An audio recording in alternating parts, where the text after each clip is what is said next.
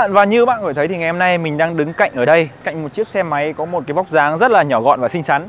Và đây chính là một chiếc xe máy chỉ có 50 phân khối mà thôi. Tên của nó chính là chiếc xe máy Today. Và trong video ngày hôm nay thì mình sẽ cùng với các bạn đánh giá, cùng với các bạn săm soi xem rằng là với một cái chiếc xe máy 50 phân khối như này thì liệu những cái trải nghiệm của chúng ta trong đường phố hay là những gì mà nó mang lại cho chúng ta có thể đáp ứng nhu cầu của bạn hay không. Và đặc biệt thì mình nghĩ rằng cái chiếc xe máy này rất là phù hợp với những bạn học sinh, sinh viên, những cái đối tượng mà mới tiếp xúc với xe máy thì chiếc xe tay ga này hoàn toàn có thể giúp các bạn chinh phục những cái chặng đường ở trên đường phố. Ngay bây giờ thì không để các bạn chờ lâu nữa, chúng ta hãy cùng bắt đầu video ngày hôm nay để cùng tìm hiểu về chiếc xe Today này nhé. Và như các bạn có thể thấy thì bây giờ mình đang đứng cạnh chiếc xe tay ga 50 phân khối Today của chúng ta. Thì về cái tổng thể thiết kế thì chiếc xe này có một chút hơi hướng gì đó là mình liên tưởng tới một số những chiếc xe tay ga tới từ Italia. Các bạn thấy là cái phần thân của chiếc xe này có một cái phần gồ lên, nhìn rất là giống phần cánh chim. Đó, có một con chim nó đã úp vào đây. Và cái phần yên của chiếc xe này cũng được thu nhỏ lại để có được một cái vị trí của giá chở hàng ở đây. Thì tổng thể mà khi chúng ta nhìn từ phần ngang qua thì chiếc xe Today này làm mình liên tưởng gì đó tới một chiếc xe rất nổi tiếng khác. Đó chính là chiếc Vespa Primavera. Các bạn thấy ở đây thiết kế rất là đẹp. Ở phần bên dưới này là cụm động cơ. Và có một điều nữa mà mình cũng muốn chia sẻ về thiết kế ở trên chiếc xe tay ga Today này, đó chính là vị trí yên. Cái phần yên của chiếc xe này khá là thấp và mình tin rằng là với những bạn nữ hay là với những bạn nào mà không có một cái chiều cao thực sự cao, khoảng từ 1m5 trở lên thì hoàn toàn có thể điều khiển chiếc xe này ở trong thành phố rất dễ dàng và chống thoải mái được hai chân. Vì đơn giản là chiều cao yên của nó rất là thấp và cái phần yên này nó bè sang hai bên nên là chúng ta ngồi cũng rất êm. Còn bây giờ thì mình sẽ đi chi tiết hơn vào cái phần đầu trước của chiếc xe Today này. Thì các bạn thấy ở đây, phần đầu trước của chúng ta nổi bật nhất, chúng ta sẽ có 3 mảng. Phía trên cùng là vị trí của cụm đèn pha luôn. Các bạn thấy ở đây đèn cốt kiêm đèn pha luôn. Thì nhìn nó có một cái thiết kế hình tròn rất là to bản. Hai bên cạnh chúng ta có vị trí của hai phần xi nhan này. Phía dưới đây thì chúng ta sẽ có một cái phần yếm được làm với một cái tông màu xanh lá như mình đang có ở đây. Nó hướng sang cái tông màu xanh lá mạ rất là trẻ trung. Thì chúng ta sẽ có một vài cái tem Today này, tem Aero các kiểu. Ở đây chúng ta sẽ có một cái vị trí rè trước này, các bạn thấy rè trước khá là lớn và một cái vị trí phục trước đây.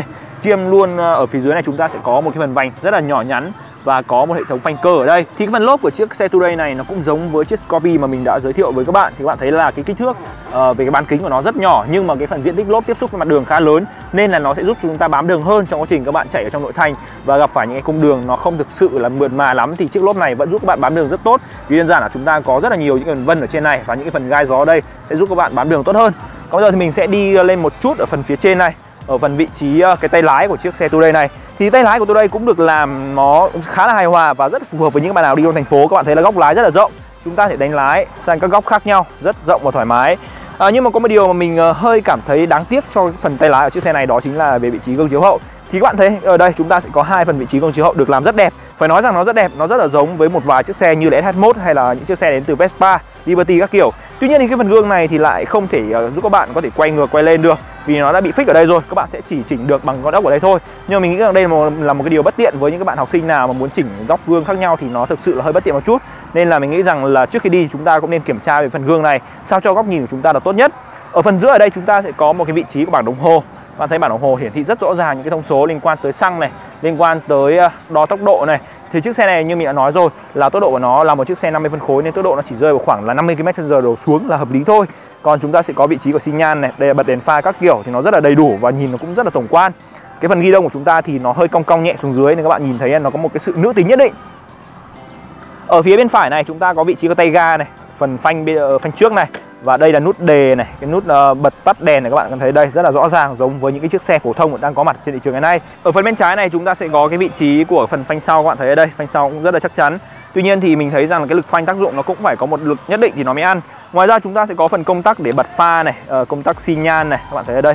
Và đương nhiên rồi chúng ta sẽ có còi. Thì qua những cái cảm giác của mình khi ngồi lên xe thì mình thấy rằng đây là một cái ghi đông khá tốt dành cho những bạn nào mà có một cái chiều cao khiêm tốn hay những bạn nào mà thích một cái chiếc xe nhỏ nhắn thì đều có thể đáp ứng được. Và đây chính là vị trí lốc máy của chiếc xe Today của chúng ta. Các bạn thấy là đây là một chiếc xe tay ga có 50 phân khối nên là cái phần máy của nó cũng khá là lớn và nó vẫn đáp ứng cho những bạn những cái trải nghiệm về ga trong thành phố nó rất là êm ái và mượt mà. Thì mình thấy rằng cái kiểu thiết kế máy này rất là giống trên một số những cái dòng tay ga của Honda cũng như là Vespa, nhìn nó rất là đẹp và tinh tế. Nó không có một cái cảm giác gì đó là rẻ tiền cả và mình nghĩ rằng đây là một mẫu xe tay ga có được cho bạn một cái động cơ vừa đủ dùng ở trong cái điều kiện nội thành Hà Nội hay là những cái điều kiện nội thành nó tắc đường thì chiếc xe này là rất phù hợp. Còn về vị trí đèn hậu của chiếc xe này cũng là một điều mà mình muốn chia sẻ với các bạn. Đèn hậu chúng ta sẽ có một cái thiết kế cũng là tròn tròn luôn phần đèn hậu ở đây. Khi mà các bạn dẫm phanh thì nó sẽ sáng lên. Bên này là phần xi nhan này các bạn thấy ở đây, và đương nhiên phần dưới này chúng ta sẽ có một cái vị trí rè nữa để gắn được biển số. Bất kỳ một chiếc xe nào khi ra thị trường các bạn đều phải đi đăng ký biển số đàng hoàng. Thì đây cũng là vị trí các bạn giúp các bạn gắn được biển số hơn. Và các bạn thấy ở đây nhìn thiết kế khá đẹp. Phía trên này chúng ta sẽ có một phần giá để các bạn có thể để được cặp sách này, hay các bạn có thể treo được hàng vào đây, rất là tiện lợi. Chúng ta mà cặp sách nặng quá thì cũng có thể buộc vào đây. Chiếc xe này hoàn toàn đáp ứng cho các bạn những nhu cầu từ đi làm, đi học rất là thoải mái và tiện lợi. Bên này chính là vị trí mà chúng ta sẽ có phần bô ở đây. Thì bô xe cũng được thiết kế rất là nhỏ nhắn và có một cái lớp ốp nhựa ở đây, nên các bạn sẽ không lo vấn đề là chúng ta bị bỏng bô cả. Và mình nghĩ rằng tiếng máy của chiếc xe Today này nó cũng sẽ làm các bạn liên tưởng một chút gì đó tới một vài những chiếc xe. Đặc biệt là mình thấy rằng khi mà mình đề máy lên thì nó có một cái tiếng máy rất là giống với một vài chiếc xe như là chiếc Vespa hay là chiếc xe Liberty, nhìn nó rất là giống. Thì mình thấy rằng tổng thể qua những cái chia sẻ của mình, các bạn thấy là chúng ta sẽ có một chiếc xe, một cái thiết kế khá đẹp, một khối động cơ đủ tốt để các bạn có thể di chuyển trong thành phố. Một cái phần nữa mà mình cũng muốn chia sẻ với các bạn đó chính là về cốp để đồ của chiếc xe tay ga Today này. Thì bây giờ mình sẽ mở cốp bằng cái chìa khóa chính của chiếc xe. Chúng ta sẽ cắm vào phần hông này. Các bạn thấy ở đây phần hông chúng ta có một cái lỗ nữa, một lỗ chìa nữa. Chúng ta sẽ vặn và cốp chúng ta đã nhấc lên rồi. Đó, và như các bạn có thể thấy đây, chúng ta sẽ có một cái cốp rất là rộng, đủ để cho các bạn có thể để ít nhất ở đây là 2 chiếc mũ bảo hiểm nửa đầu rồi. Các bạn thấy đây thì chúng ta có thể nhìn thấy phần yên của chiếc Today này khá đẹp. Các bạn thấy đây bên trong chúng ta có một lớp nhựa trắng được bao phủ rất là đẹp. Nhà xuất này cũng có trang bị chúng ta những cái phần bọc yên rất là đẹp và mới luôn. Các bạn thấy ở đây. Và cái yên này thì nhìn nếu là mình thì mình hoàn toàn có thể để được một cái mũ của mình này, mình để thêm được một cái túi của mình vào đây, rất là tiện lợi. Các bạn thấy không? Nó rất là to. Và đây chính là vị trí đổ xăng của chiếc xe của chúng ta. Bình xăng của xe là 3 lít. Rất là thoải mái cho các bạn này, chạy được khoảng là 100 cây trong thành phố mới đổ xăng một lần, thậm chí là hơn, nếu như mình chạy còn tiết kiệm hơn cơ. Các bạn thấy ở đây đổ xăng như bao chiếc xe phổ thông khác. Thì mình nghĩ rằng đây là những cái tính năng mà rất là tiện lợi dành cho những cái bạn nào mà có cặp sách hay là những cái bạn nào đi học thì để được cặp sách vào đây cũng rất là thoải mái luôn. Và sau đây thì mình sẽ chia sẻ với các bạn về cái cảm giác lái của mình về chiếc xe tay ga 50 phân khối này trên đường, để xem rằng là những cái hành trình chúng ta đi qua thì nó có thực sự là mượt mà hay không, và liệu là với cái khối động cơ 50 phân khối thì nó có đáp ứng cho chúng ta cái điều kiện ở trong thành phố là tốt hay không nhá.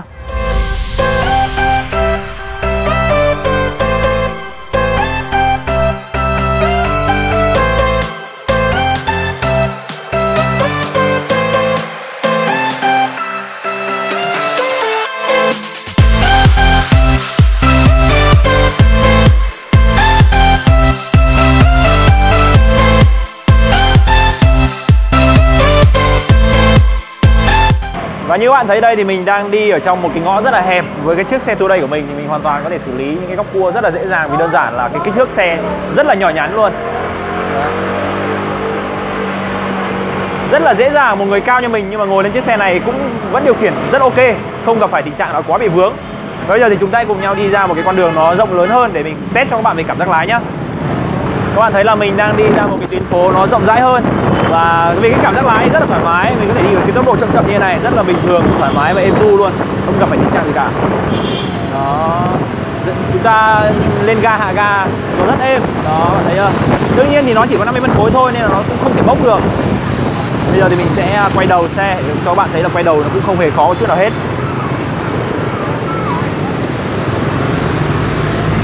Đó, bây giờ thì mình sẽ xi nhan để rẽ vào đây.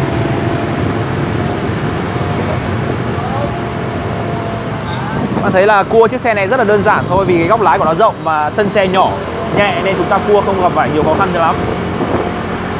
Ở những cái gờ mình đi qua thì mình phải công nhận rằng là hệ thống giảm sóc của chiếc xe này làm việc khá là ok, không gặp phải tình trạng quá gì khó khăn cả. Một chiếc xe nhỏ thôi nhưng mà những cái gờ ở Hà Nội thì chiếc xe này đáp ứng cho mình những cái trải nghiệm nó khá êm với một cái yên. Đương nhiên thì mình vẫn cảm thấy chưa hài lòng lắm ở phần tay ga khi mà nó vẫn còn một cái độ trễ nhất định. Nhưng mà với một cái chiếc xe 50 phân khối nhỏ nhắn như này thì mình hoàn toàn cảm thấy hài lòng qua những cái trải nghiệm của mình nãy giờ. Và như các bạn thấy thì mình đang điều khiển ở trên một con đường khá là đẹp. Thì ở trong con đường này mình sẽ chia sẻ với các bạn nhiều hơn về cảm giác lái của chiếc xe tay ga này. Mình là một người khá cao, mà ngồi lên chiếc xe này thì mình cũng cảm thấy nó khá là thoải mái, vì là chân của mình có thể để hết ở trong cái phần để chân này rất thoải mái. Và các bạn thấy ở đây mình không gặp phải những cái tình trạng khó khăn gì cả. Ngoài ra thì vị trí để chân của mình thì nó cũng chưa chạm đến tay lái nên là chúng ta vẫn lái được bình thường. Đặc biệt là những cái bạn nào chiều cao thấp thì hoàn toàn đi chiếc xe này rất thoải mái luôn. Và nói về cái trọng tâm lái thì mình đang lái đây, các bạn thấy là rất thoải mái luôn, không gặp bất kỳ tình trạng khó khăn nào cả. Chúng ta có thể lên ga xuống ga đều đặn, hai phần tay phanh của mình bóp khá sướng. Đương nhiên thì với một cái chiếc xe nhỏ như này các bạn đừng nên là hy vọng rằng là nó sẽ có một cái cảm giác lái nó phải thực sự bốc, vì đơn giản đây là một chiếc xe hướng tới những bạn nào cần là một chiếc xe nhỏ nhắn đi lại trong thành phố nó êm đềm, thì mình nghĩ rằng đây là một cái sản phẩm rất phù hợp. Qua những cái trải nghiệm của mình thì cái phuộc trước của chiếc xe này làm việc khá ổn, không gặp phải tình trạng là nó quá bị hành trình nó quá ngắn mà nó đủ cho ta dùng. Đương nhiên thì mình nghĩ rằng các bạn không nên thử thách chiếc xe này bằng những cái ổ gà nó quá lớn, mà đi ở trong những con đường nội đô như mình đang đi ở đây thì mình đều cảm thấy nó khá là tuyệt vời và không gặp phải tình trạng gì là quá khó khăn. Bây giờ chúng ta cùng nhau đi thêm một chặng đường nữa nhá.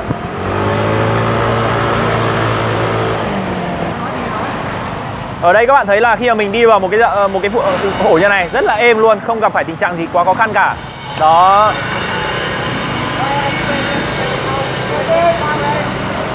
Rất là êm. Nó là mình liên tưởng gì đó tới một vài cái chiếc xe nhỏ nhắn tới từ Piaggio, ví dụ như chiếc xe Jeep, nhưng mà Jeep khá cao. Còn chiếc xe này thì mình thấy rằng nó rất là thấp và rất là vừa vặn, đi không gặp phải tình trạng gì cả. Cái tay ga thì mình cũng có thể tăng ga rất đều đặn. Đó, các bạn thấy ở đây. Cái tiếng kêu của nó thì làm cho mình liên tưởng tới một vài những chiếc xe tới từ Piaggio. Đấy, các bạn thấy ở đây, rất là ok. Rất là êm.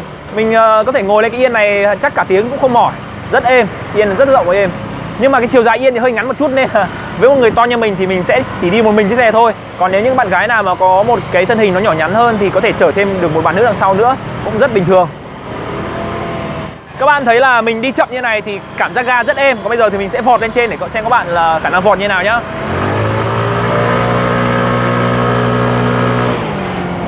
Ví dụ như mình đang đi ở những tốc độ thấp này thì cái phanh ở chiếc xe này làm việc rất tốt, mình bóp đều tay, làm việc rất ổn, không gặp phải tình trạng gì cả. Mình nghĩ rằng là một cái vành nhỏ thì phanh cơ nó sẽ hợp lý hơn là phanh đĩa, vì các bạn biết là phanh đĩa nó rất là dễ bị bó cứng ở trên những cái chiếc xe mà có vành nhỏ, nhưng với cái chiếc xe này của mình, phanh cơ rất là êm.